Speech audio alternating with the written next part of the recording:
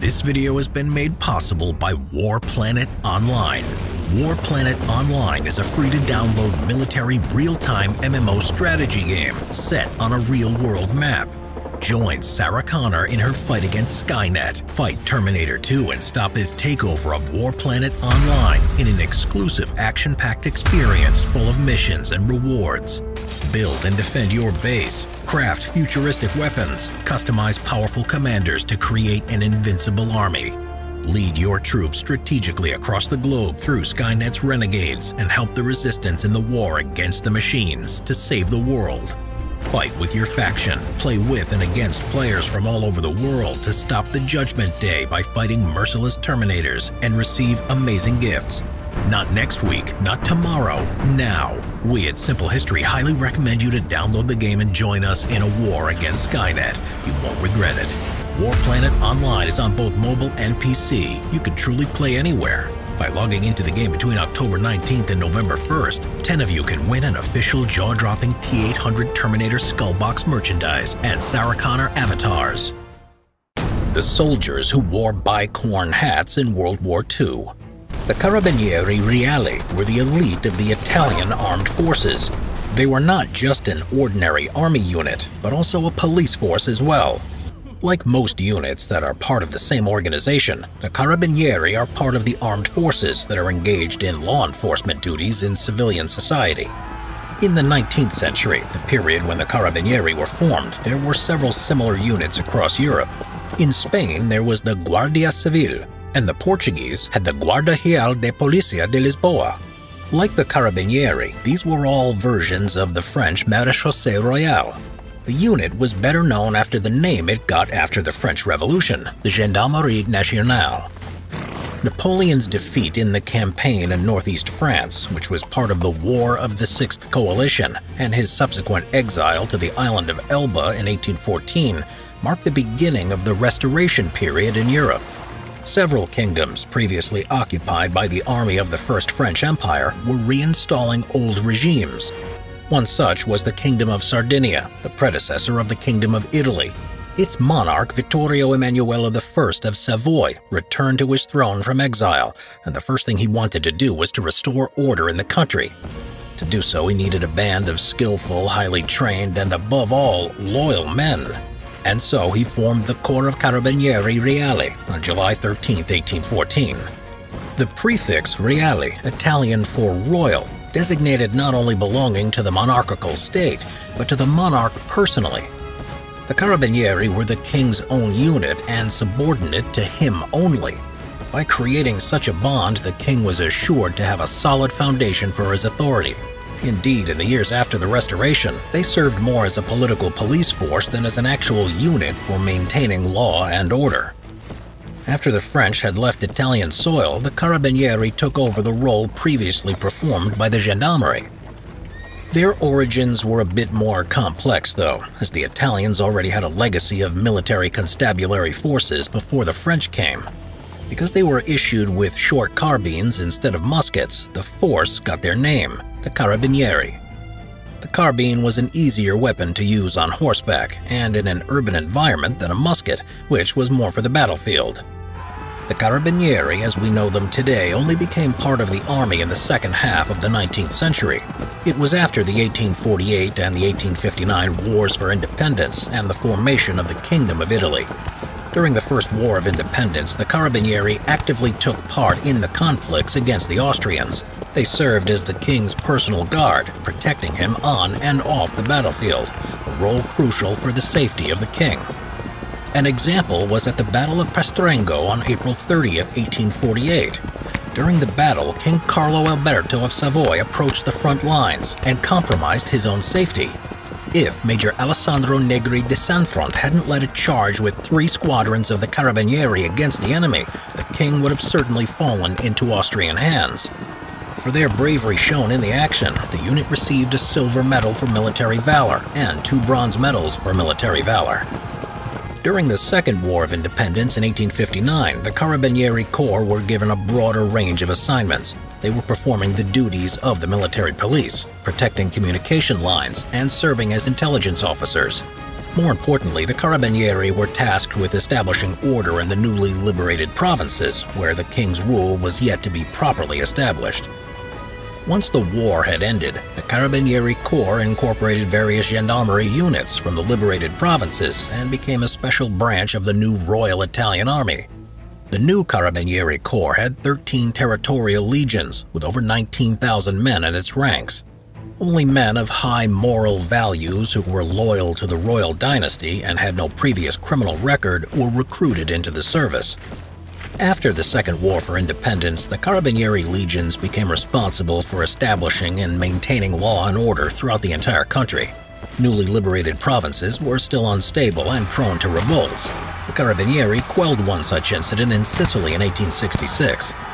They also took part in the ultimate stage of the Risorgimento, the movement for the unification and independence of Italy in 1870, with the conquest of the city of Rome. In the meantime, they fought their first ever foreign engagement in the Crimean War from 1853 to 1856. At the end of the century, in 1897, they were engaged for the first time in the peacekeeping mission on the island of Crete. In 1900, the Carabinieri were then sent to China to serve as a police unit protecting European citizens and interests in Beijing.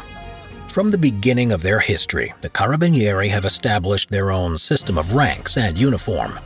The uniform of the Carabinieri has changed during their 200 years of existence, but several components have remained unaltered. One of its features were the colors of the Carabinieri distinctive uniform, deep blue and red. The colors were also symbolic of the Corps. Blue denoted nobility, military valor, and patriotism, and red was the symbol of boldness and courage. The blue cloth made up most of the original uniform issued in 1814, the same year when the Carabinieri were formed. It comprised blue pants with red sidebands and a tight blue blouse with 9 large silver buttons and red bordered tails. At first, the blouse had buttons arranged in one row, but was later redesigned to have 2 rows of buttons, 9 in each.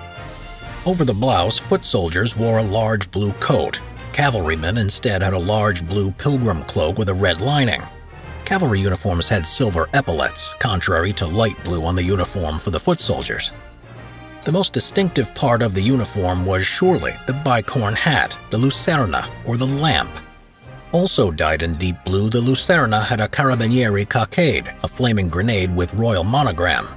On solemn occasions, hats were decorated with blue and red plumes. Awkwardly, the Carabinieri wore the lucerna even in battle. During both world wars in the field, it was, however, worn with a gray-green cloth cover to match the standard army-issue field dress.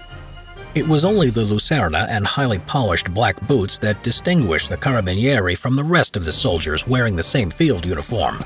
That was why they wore the lucerna with the greatest of pride. To the soldiers of other branches, it was just another reason to mock them. Because of the shape of the hat, the Carabinieri were called the airplanes. The last distinctive feature of their uniform was the white leather bandolier worn on the left shoulder and across the chest, to which an ammo pouch was attached. During World War II, bandoliers worn by troops on the front were colored gray-green and had 2 large ammo pouches and a sidearm holster. Early cavalry uniforms had another white belt worn on the right shoulder, to which a saber was attached. When Italy entered the First World War in 1915, the Carabinieri were the first to serve their country. Assigned to major formations throughout the entire front, they were tasked with both combat roles and the duties of the military police. The elite of the Corps, the Carabinieri Guardie, guarded the royal palace in Rome and protected the king when he visited the front. The Carabinieri served as military policemen, and apart from securing the rear lines, they were often sent to fight in the frontline trenches. During assaults, they were positioned behind the advancing units to prevent them from retreating and running away from battle. Those Carabinieri who fought alongside other army troops showed extraordinary bravery in combat. Their most notable engagement was during the Battle of Podgora on July 19, 1915, in an episode of the Second Battle of Isonzo. The 2nd and 3rd Battalion of the Royal Carabinieri Regiment, assigned with penetrating the enemy lines, had no more than 1,300 men. Against them was a numerically superior enemy, entrenched in an elevated position and covering the open ground with rifles and machine guns. On the morning of July 19th, 3 companies of the 3rd Battalion stormed the Austro-Hungarian positions with their bayonets fixed. Despite the heavy casualties inflicted from enemy fire, the Carabinieri reached the position right beneath the enemy trenches.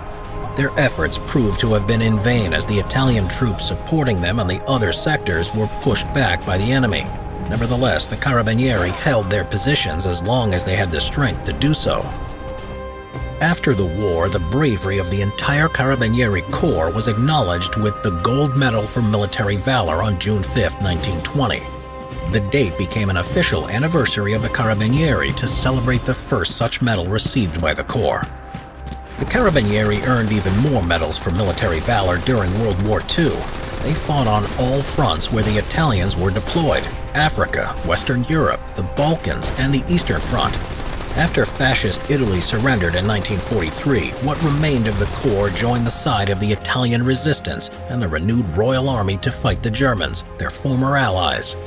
What more, it was the Carabinieri who arrested Benito Mussolini and held him captive at Gran Sasso until German paratroopers released him. The Carabinieri's casualties were quite substantial, as in the final 2 years of the war they had lost 2,735 men, with another 6,500 wounded. The end of the war marked the beginning of the new era in the history of Italy. In the 1946 referendum, the kingdom was abolished and Italy became a republic. This was the end of the Carabinieri Reali, who were renamed the Arma dei Carabinieri. Everything else about the unit remained the same. As their heraldic motto says, the Carabinieri were faithful through the centuries. In 2000, they were separated from the army to become a separate branch of the Italian armed forces.